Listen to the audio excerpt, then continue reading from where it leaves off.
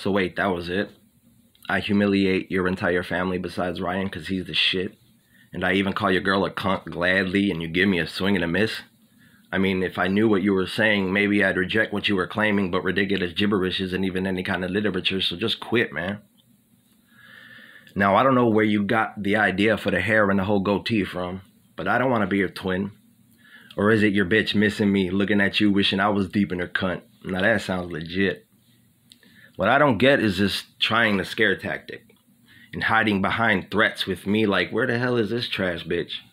A tough guy, right? Somebody who can body anybody on sight, right?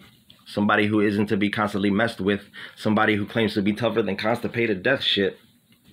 He calls me an addict even though he's at it and used to slang coke. I've even got him pills one time and he almost let my dick in his throat.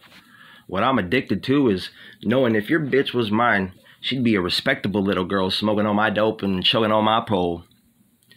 But anyways, all you had was empty insults with bars like you just started with a pen, which was more of an insult.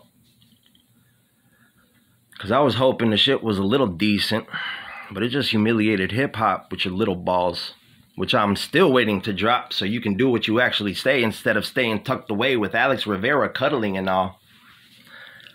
Yeah, I wrote that in 2 minutes, so it wasn't meant to be all fucking tip-top and shit, but yeah, I hope y'all enjoy the shit. Hey, Scott, you're still a bitch, and your girlfriend Jaylee is still a cunt. Thank you.